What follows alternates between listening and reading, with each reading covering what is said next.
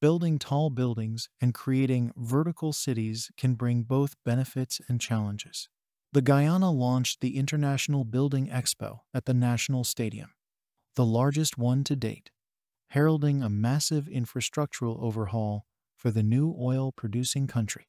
That with over 300 local and international small, medium, and large-scale companies in manufacturing, engineering, finance, construction, and other sectors.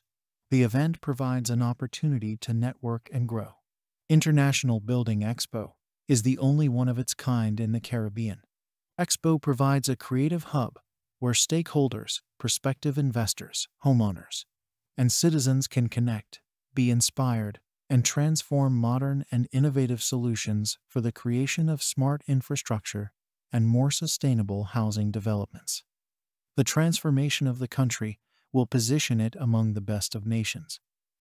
At the Building Expo event, Guyana launched its Dream Realized Housing Drive, involving the distribution of certificates of titles and transports for lands to Guyanese citizens.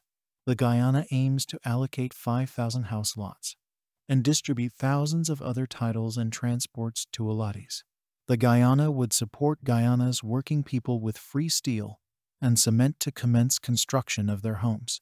Announced that banking institutions agreed to reduce down payments for the financing of home building to 0% for homes below $6 million and to 38% for homes up to $9 million.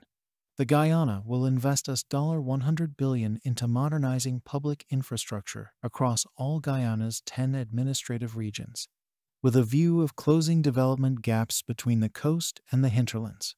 Included in these plans is the start of the development of a new high-tech urban settlement called Silica City. The physical overhaul of the country is linked to the development of Guyana's human resources. Infrastructure transformation must be linked to the human transformation and advancement. The roads and the bridges that you hear us talk about, the new buildings, they are all linked to the upliftment of human life here in Guyana. Building tall buildings and creating vertical cities can bring both benefits and challenges. Here are some common problems associated with tall buildings and vertical cities, along with potential benefits that can outweigh those losses. Problems with tall buildings and vertical cities. 1. Structural considerations. Building tall structures requires careful engineering and design to ensure structural stability and safety. Factors such as wind loads, foundation requirements, and material strength become more critical as buildings increase in height. 2. High construction and maintenance costs. Tall buildings are generally more expensive to construct and maintain compared to shorter structures. The cost of materials, specialized construction techniques, and ongoing maintenance can be substantial. 3. Shadowing and microclimate impact.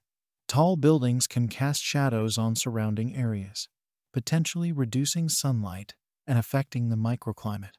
This can impact temperature, natural light, and vegetation in nearby areas. 4. Wind effects. Tall buildings can create wind tunnels and amplify wind speeds at ground level, affecting pedestrian comfort, outdoor spaces, and even causing damage in extreme cases. Proper urban planning and wind engineering are essential to mitigate these effects. 5. Increased energy consumption. Tall buildings require significant energy for lighting, ventilation, and vertical transportation elevators. Balancing energy efficiency and sustainability becomes crucial to minimize environmental impacts. 6. Urban density and congestion. Concentrating a large population in vertical cities can lead to increased urban density and potential challenges related to traffic congestion, overcrowding, and strain on infrastructure and services.